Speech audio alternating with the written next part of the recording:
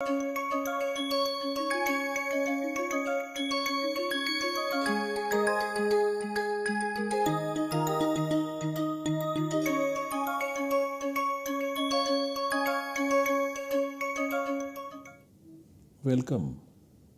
I welcome you all to this lecture in the course Samasa in Paninian Grammar.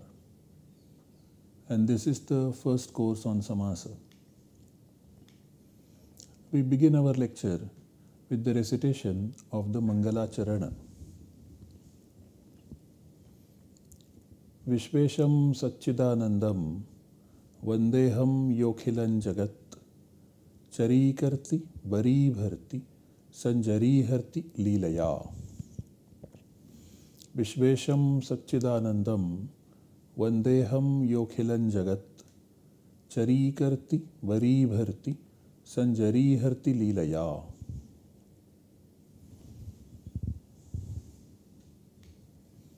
In this course, we are concentrated in the study on the Tatpurusha Samasa. Tatpurusha Samasa is one of the major types of samasas in Sanskrit. Avyayi Bhava, Tatpurusha, Bahuvrihi and Dvandva, as stated also in the same order in the Ashtadhyayi. Tatpurusha Samasa is by far the most productive in nature in Sanskrit. Tatpurusha Samasa also has got several varieties. In comparison with the other samasas, these are quite few. Also, in the Ashtadhyayi, Panini has composed number of sutras to explain Tatpurusha Samasa, which is in comparison with the other samasas is quite big.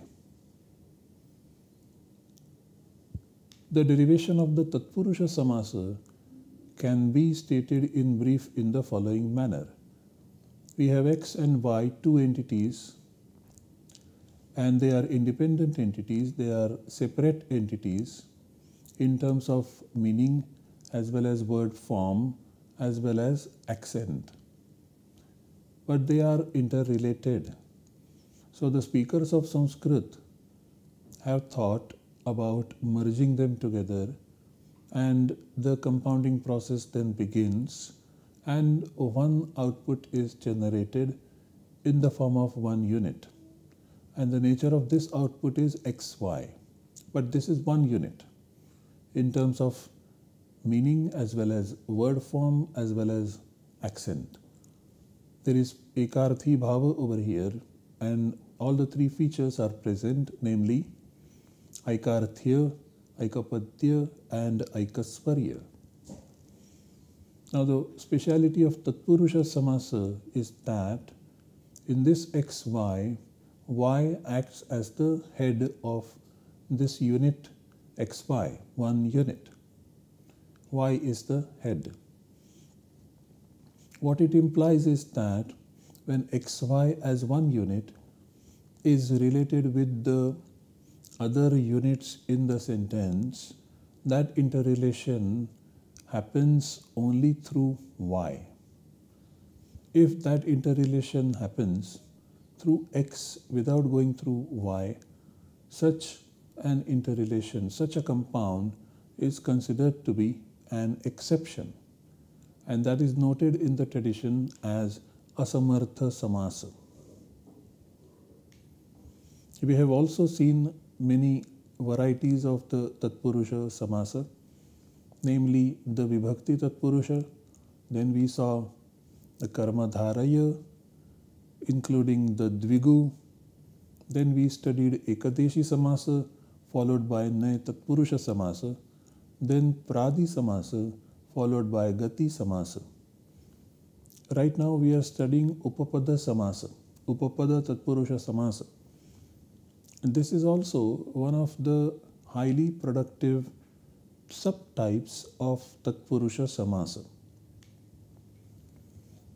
This Upapada Tatpurusha Samasa is stated by the sutra Upapadam Ating. This is 2 to 19. This has got upapadam as 1/1, meaning the word designated as upapada by 3192, tatra upapadam saptami stham. Now this Prathama Vibhakti assigns the term upasarjana to it as directed by the sutra Prathama Nirdishtam Samasa Upasarjanam, and then the sutra Upasarjanam Purvam ensures that this upapada is occupying the initial position of the samasa. The Purva Nipata takes place. The word a thing, which is in 1-1, means which is not a thing. That means which is not a tinganta. Words continued are sup and sahasupa, and also samartha padavidhi. So the meaning of the sutra is that any subanta whose pratipadikas are designated as upapada is compounded with any other interrelated word which is not a tinganta. I repeat, any subanta whose pratipadikas are designated as upapada is compounded with any other interrelated word which is not a tinganta. So the questions are, what is the need of the word ating in this particular sutra? What is achieved by this negation? Because when we make not a tinganta a condition for this particular sutra to apply, the only other available option through this negation is that of a subanta. Because tinganta and subanta, they are similar and also different. So when you say a thing, it means ting bhinna ting sadrusha, which is a sup, that is a subanta. This is available to us anyway because of the continuation of the word sup and sahasupa. Therefore, we are forced to think that in this particular sutra, the basic condition of sup and sahasupa does not apply. Rather, sup and saha only will apply. Supa does not apply. So now, the structure of the output derived by this particular sutra can be shown in the following manner. So when we have the compound and alaukika vigraha, we will be having something like this. There is Purvapada with a Pratipadika plus Su, for example, plus the second member of the compound having Dhatu plus Krit as its constituents. And there is no Sup at the end of the second member. So now we'll have the finally derived output as the Pratipadika in the Purvapada plus Dhatu plus Krit, which is the second member of the compound. This is what we have witnessed when we derive words like Grihastha, Goda, Kambalada, Kumbhakara, etc., etc. We have studied some sutras, and now let us continue studying some more sutras. Right now we are studying the suffix ach, which is added after verbal root ru, etc. Now the next sutra is arhaha, which states that the suffix ach is added after the verbal root arha. So the meaning of this sutra is that the suffix ach is added in the sense of a karta to the verbal root arha when the upapada is related to the action denoted by the verbal root in the relation of karma. Repeat, the suffix ach is added in the sense of karta to the verbal root arha when the upapada is related to the action denoted by the verbal root in the relation of karma. Now the verbal root arha, which means puja or worship, is the one that is intended here. So pujaya means in the sense of worship. Now one who respects the worship. In this sense, when we have pujam arhati as the laukika vigraha, we have puja being the karma of arhati, and then there is semantic relatedness So we add the suffix ach over here and we get the form pujarah as the finally derived output. Pujarah and then pujaraha. Similarly, one who respects the garland, mala marhati, that is malarha and also malarha. Here we are adding the suffix ach after the verbal root arha. So pujarha varisudana in the Srimad Bhagavad Gita has got the word pujarha. Pujarha is derived in the fashion shown on the slide in the explanation of this sutra Arhaha 3-12. We then proceed further, and the next sutra is Stambhakarnayoho Rami Japoho 3-13.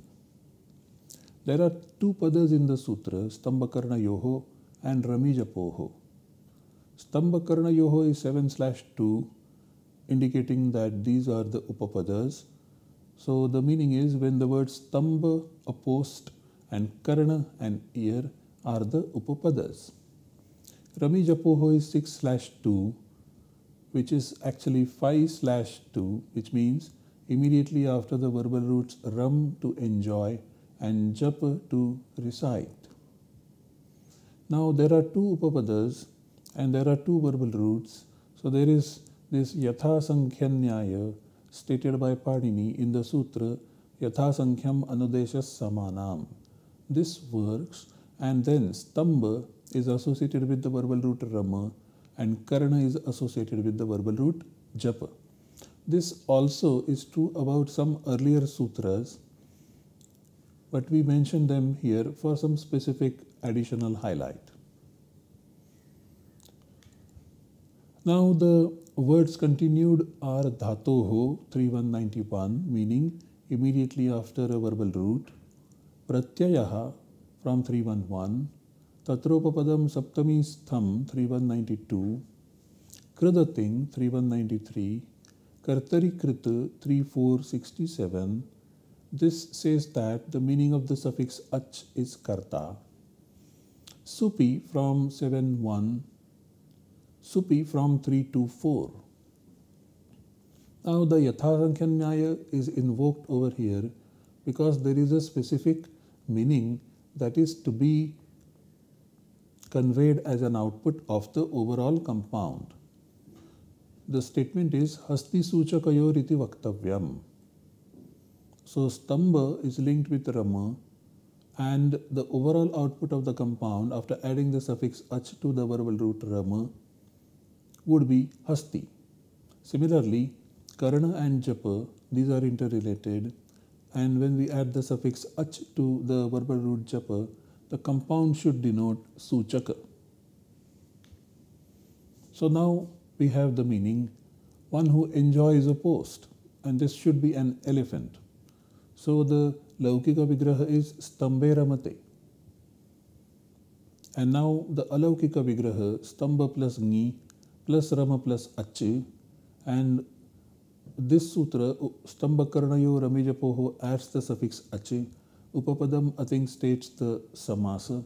So there is samasa saudhnya, then there is pratipadika saudhnya, then supodhatu pratipadika yoho applies or is about to apply and is about to delete this suffix Ngi when the sutra Tatpurushe Kriti Bahulam 6.3.14 applies and says that this Ngi over here is not deleted. So there is aluk of this Ngi.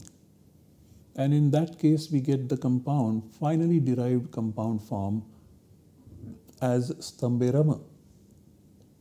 Now, Stambe Rama actually could be anybody who enjoys a particular post, but the statement that we added earlier says that the output is referring to an elephant. This is narrowing down the generic meaning that is generated by the overall process. Similarly, when we have the meaning intended to be expressed, namely a jealous who talks in ear, karne japati. This is the laukika vigraha, karne japati. So karna is the substratum of the action of reciting. Stamba is the substratum of enjoying. And so there is semantic relatedness in both the cases. So now we have semantic relatedness, and therefore now the samasa is possible. And the sutra Stamba Karnayo Ramijapoho states the suffix ach after the verbal root japa with the karna as the upapada. So now upapadamathing assigns the samasa saudhnya, and so samasa saudhnya happens, then pratipadika saudhnya happens. There is alaukika vigraha there, karna plus ni plus japa plus ache. After the pratipadika saudhnya happens, so podhatu pratipadika yoho is applied, is about to be applied, and that is where tatpurushe kriti bahulam plays a role and says that in this particular situation the saptami vibhakti is not deleted, and there is aluk of the saptami vibhakti. So we have karna plus ni plus japa plus a, and the finally derived output is karne japa. Now karne japa naturally means one who talks in ear, but as the previous statement suggested, it is not referring to anybody who talks in ear, but only somebody who is a jealous person, suchaka, who talks in ear. So karne japa is a finally derived compound form denoting a particular sense as a whole, as a compound. We have also said tatpurushe kriti bahulam plays an important role in the aluk of the vibhakti. Now the next sutra is Shami Dhato Saudnyayam 3-14. There are three padas in the sutra, Shami, Dhatoho and Saudnyayam. Shami is 7/1, indicating that this is an upapada, when the word sham, happiness or welfare, is the upapada. Dhatoho is 5/1, which means immediately after a verbal root. Saudnyayam is 7/1, when a term is denoted by the compound. So the meaning of the compound is denoting a term. Words continued are dhatoho 3,191, which means immediately after a verbal root. Pratyayaha 3,111. Tatropapadam saptamistham 3,192. Kridating 3,193. Kartari kritu 3,467, where the meaning of the suffix ach is stated to be karta. The suffix ach also continues from 3 to 9. So the overall meaning of the sutra is that the suffix ach is added in the sense of a karta to any verbal root when the upapada is sham. So we repeat, the suffix ach is added in the sense of a karta to any verbal root when the upapada is sham. So if we have the meaning to be expressed, namely one who creates happiness, sham karoti. So we have sham plus and kru plus ach, and then there will be samasa saudhnya, pratipadika saudhnya, subluk, and then ru in kru will be substituted by ar, and finally we'll get the output shankara.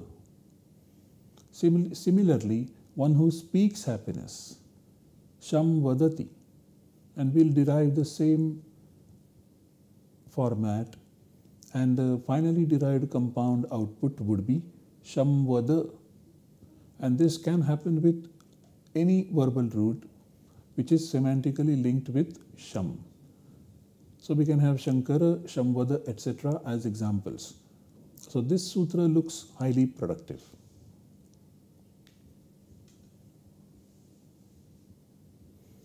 Now we go to the next sutra, Adhikarane Shetehe. This is 3-15. This sutra has got two padas, Adhikarane and Shetehe. Adhikarane is 7/1, meaning when the adhikarana is upapada, shetehe is 5/1 of sheti, which is a reference to the verbal root she. She means to sleep. So shetehe means immediately after the verbal root she, meaning to sleep. Words continued are dhatoho from 3191, meaning immediately after a verbal root, pratyayaha 311, ach 329, tatroppadam saptami stham from 3192, kridating 3193, kartarikritu 3467, and here it says the meaning of the suffix ach is karta. So now the meaning of the sutra is that immediately after the verbal root she, the suffix ach is added when an upapada is related with the action of sleeping as adhikarana. So now, if we have the meaning, for example, one who sleeps in the sky, khe shete, that is the laukika vigraha. So now, adhikarane shetehe will apply and the suffix ach will be added to the verbal root she. Upapadam ating will have the upapadasamāsa, and then samāsa saudhnya applies, then pratipadika saudhnya applies, and then supodhatu pratipadikayoho applies and deletes ngi. So we have kha plus 0 plus she plus a. Then we have sarvadhatuka ardhadhatukayoho playing a role, and she is substituted by she. So we have kha plus 0 plus she plus a. And then by the application of the sandhi rule, icho yavayavaha, k is substituted by shaya, and the finally derived compound output is khashaya, which means the same thing as keshete, one who sleeps in the sky. Similarly, if the meaning to be expressed is one who sleeps in a cave, we have the laukika vigraha garte shete. Now adhikarane shetehe applies. The suffix ach is added after the verbal root she. Upapadam ating plays the role, and so we have garta plus ni plus she plus ache as the alaukika vigraha. Samasa saudhnya takes place, pratipadika saudhnya takes place, supodhatu pratipadikayoho applies, so you get garta plus 0 plus she plus a, and then you get garta plus 0 plus she plus a by the application of sarvadhatuka ardhadhatukayoho. Then you apply the sandhi rule and you get garta shaya as the finally derived compound output, khashaya as well as garta shaya.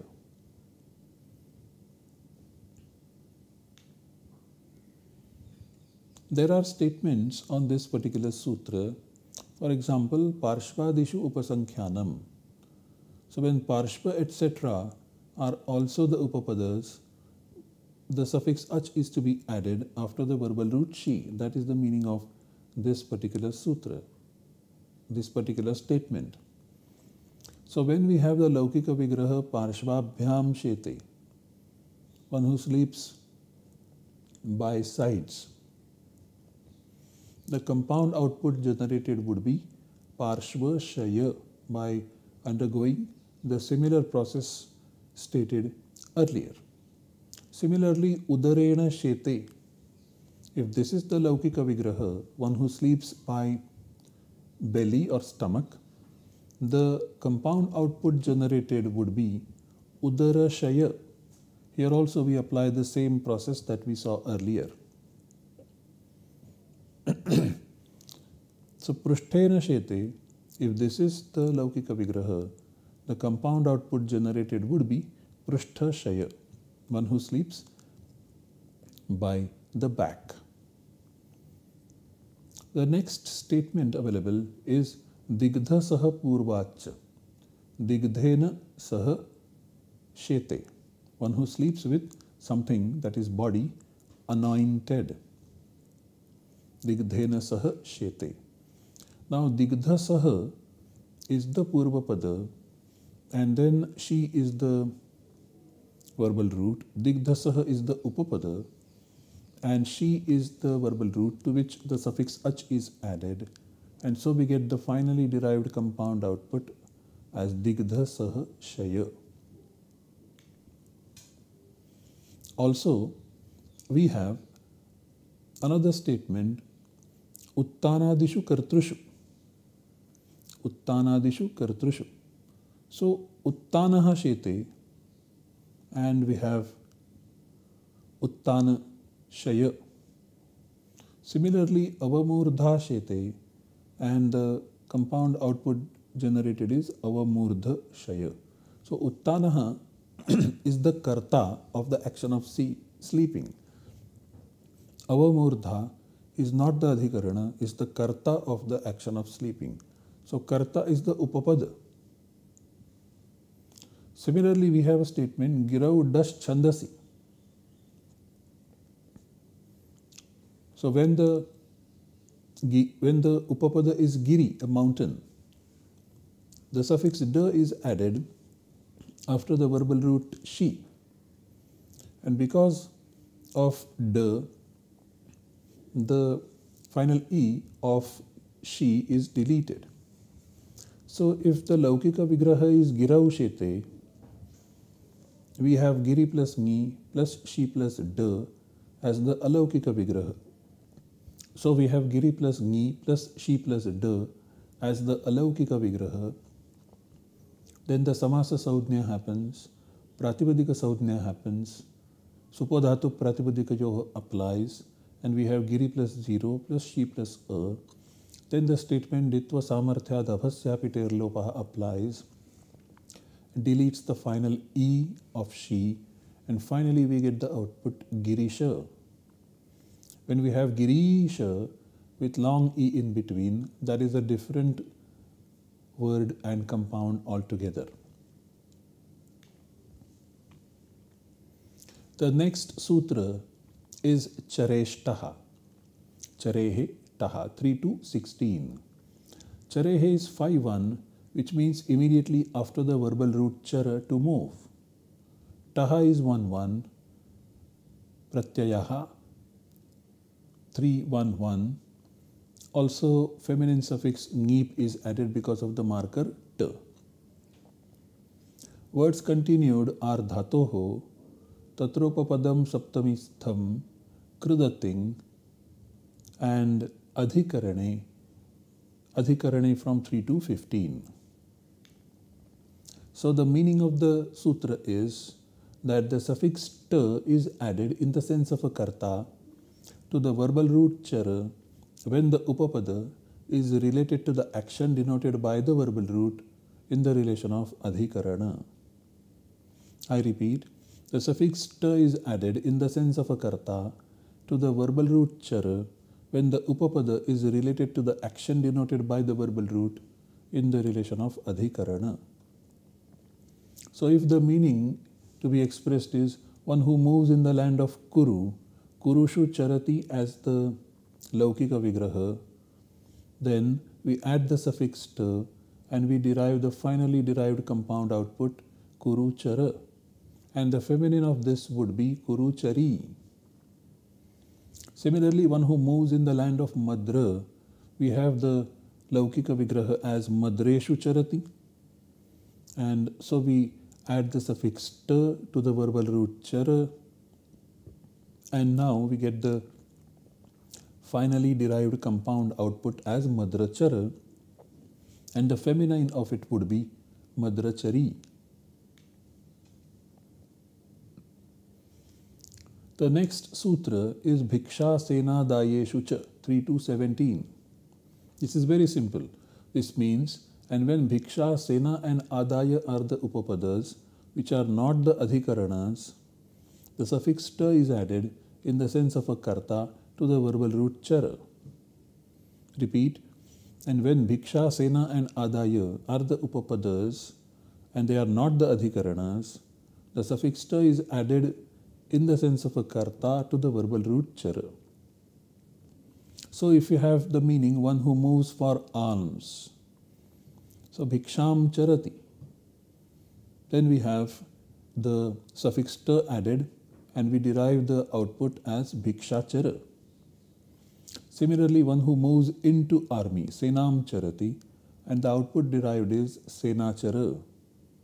Similarly, one who moves having collected, when this meaning is to be expressed, we have adaya charati as the input, laukika vigraha, and the finally derived compound output is adaya charaha, adaya chara.